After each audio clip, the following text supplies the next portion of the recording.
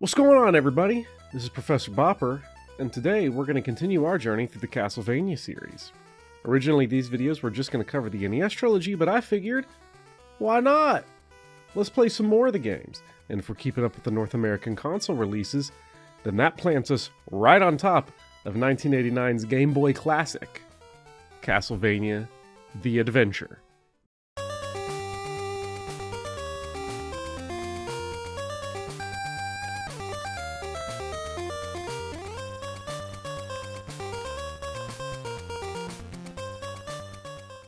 There are two ways to approach talking about Castlevania: The Adventure. The first is to regard it as a technical miracle, and the second is to consider it only as a game, independent of its platform and place in history.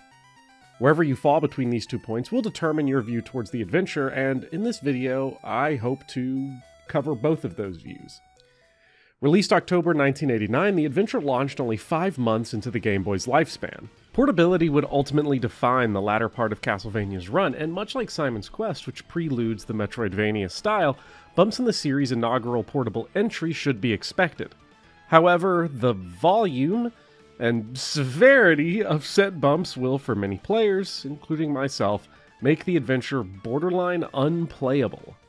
There will be 2 more, much better Game Boy Castlevanias that showcase just how much can be gotten out of the Game Boy, but the adventure, to the fascination of gaming archaeologists and horror gaming gamers, is from the Paleolithic Game Boy days.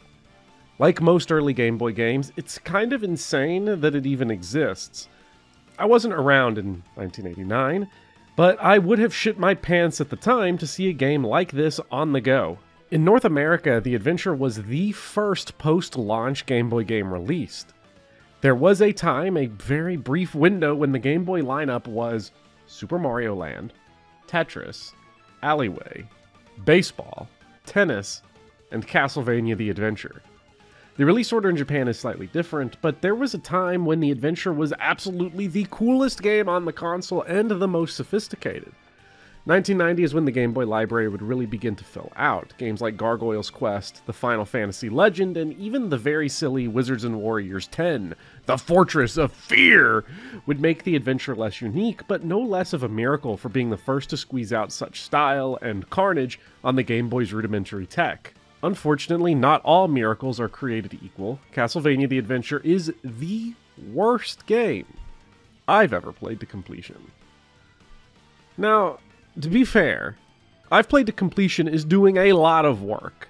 I've played worse, and the first several minutes ain't so bad. In fact, the first impressions of the adventure are otherworldly, especially if you get yourself into that 1989 headspace.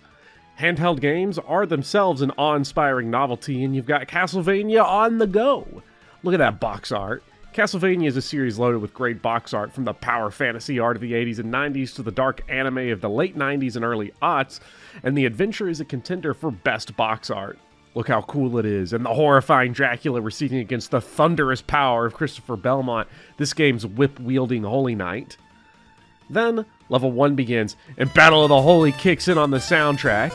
This is one of the best and most underrated Castlevania themes. It just comes in like that was JoJo, actually. I don't remember. I'll put the actual music in the video, then you can hear it.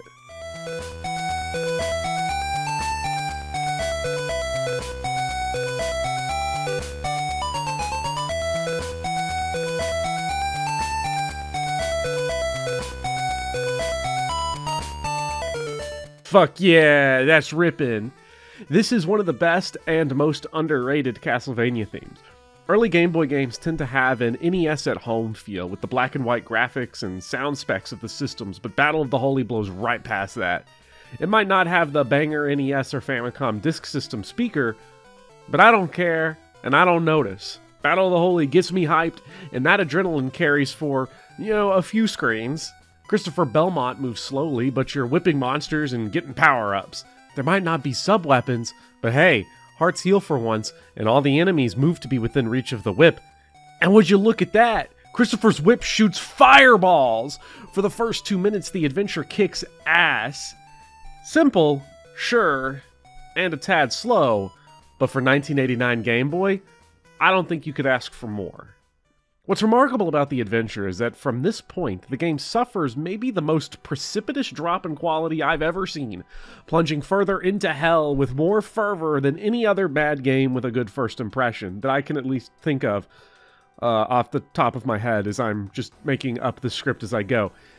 The cracks in the adventure will begin to show at a variable point depending on the player, but the first problem almost everyone will encounter is that taking damage downgrades Christopher's whip. I had a fireball, and now I don't. Now I don't even have the Morning Star. I have the shit whip. In Castlevania the First, and in many of the future classic Vanias, upgrading the whip feels like a formality. Sure, your whip resets after every death in Castlevania, but that game quickly gives you the upgrades back, so it's like the best whip should have just always been the default. That continues in the adventure. The game plays with the fireball whip as the intended whip, but unlike other classic Vania, you will almost never have it.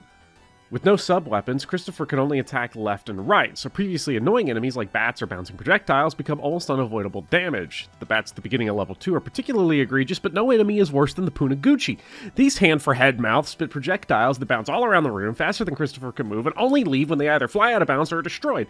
Often there will be multiple on screen at the same time, and there are instances where avoiding them is basically just playing roulette. Now, I feel myself getting angry, so let's take a break. And let's look at something awesome. The Adventure Manual. That's where I found that the hand guys are called Punaguchi, helpfully labeled on the page, Some Frightful Dudes. There are a bunch of small treasures in the manual, such as the wording, The valuable coin increases your point wealth, and your whip will become an all-around super weapon against the super freaks. No matter the quality of the game, NES and Game Boy manuals never disappoint. Despite my frustrations with the combat in the adventure, the game does not at least hyper-focus on combat. While what combat there is often takes for granted the lack of sub-weapons, there isn't that much of it relative to other Castlevania games. Instead, the adventure focuses much more on platforming. In previous game, platforming was mostly between fairly large platforms, sometimes over bottomless pits, and rarely much of it. You were, for the most part, on solid ground. The adventure instead has a ton of platforming, frequently with narrow margins and often in marathon spurts. It's an interesting decision that I can respect intellectually, but in practice... oh my god. Beyond the whip downgrading on damage, the point of no return for me, and likely many other players, was a stretch of platforms at the end of level 1. Christopher needs to negotiate a series of thin platforms that require almost pixel-perfect execution, and there's bats flying around and knock your ass around for good measure. It's difficult and frustrating, but also incredibly boring and simple. Failing and having to start over isn't a learning experience, but rather a waste of time. There'd be nothing good about a Guitar Hero song that's all green notes in one rhythm, and so too is this not good platforming. Later on in the game, particularly in the infamous level 3, the platforming gets more interesting, but it's held back by how restrictive jumping and moving are. Because there is no post-jump control over Christopher, and no movement options beyond jumping, walking, and climbing the ropes that replace stairs in this game, every platforming challenge is either execute perfectly, or fail. Castlevania combat is often strict or on a razor-thin margin, but the options and variety of tools means that perfect execution often has variable expressions. Jumping, not jumping, rushing, stalling, crosses, stopwatches, and holy water, there's a lot going on, and in comparison, platforming is demanding and restrictive and the adventure is boring. And also frustrating. Level 3 is a massive, grueling slog through several long platforming sections where basically every mistake results in instant death. While there are some cute flourishes, such as this she-worm that baits players to jump into a death trap, this level is overly long and overly difficult. The only way I mustered the patience to finally beat this level and all of the adventure, twice actually, was by flagrantly abusing save states. Sure, it made finally battering Dracula into Game Boy explosion gore entirely unsatisfying, but also, you know, level 3... Like the other classic games, you do have checkpoints, and then on game over, you are sent to the beginning of the level. I legitimately cannot imagine ever having the wherewithal to do the second, third, and final levels on just 3 lives. Like Castlevania's ill-begotten arcade game, Haunted Castle, the adventure is way more difficult than it should be, but at least Haunted Castle had a financial incentive to be an asshole. As the credits roll, the adventure feels misguided. An unsteady plunge onto new hardware that has the importance of planting Castlevania's flag in the untouched soils of handheld consoles, but has little else to offer beyond historical curiosity. It's a shame that Christopher's adventure is so bad, since he's the legendary vampire hunter referenced in the story of Castlevania, but thankfully, he will eventually have his revenge. Now, the good news is that this is one of the few Castlevania games to have ever been fully remade. It was remade as Castlevania The Adventure Rebirth for WiiWare in the 2000s, but we'll get to that game a little bit later. For now, it's time to jump back onto the Famicom Disk System for the much more famous and much more intimidating Castlevania 3, Dracula's Curse, and we'll see you in the next video for some extreme suffering.